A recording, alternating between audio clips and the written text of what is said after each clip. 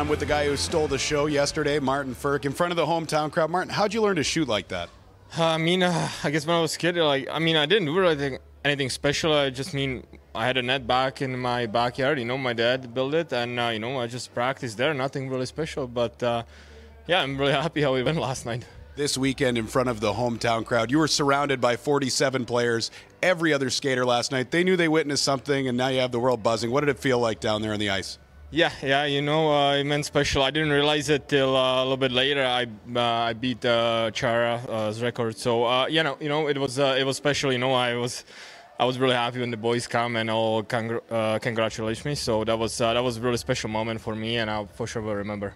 You mentioned Zdeno Chara. We found out that he uses 130 stick flex when he competes in those hardest shot. You use 70, which might as well be a rubber band. How do you get so much snap on the stick?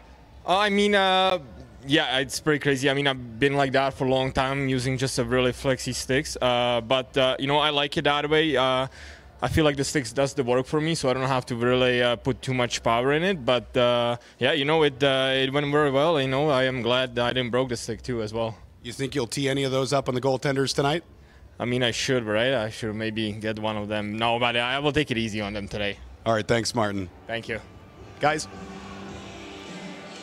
That was some shot, and Mike McKenna, you've faced Martin Ferk in game action. Did you have any idea that was coming? I had an inkling it might have. He would have been my pick for sure to have the hardest shot. He got everything out of that CCM jet speed he's using. As alluded to, he uses a 70 flex. That takes so much strength and stick speed and power to make it happen. He torqued it, went into it absolutely as hard as he could, and that's just an incredible number. I would have never guessed 109. That is something else.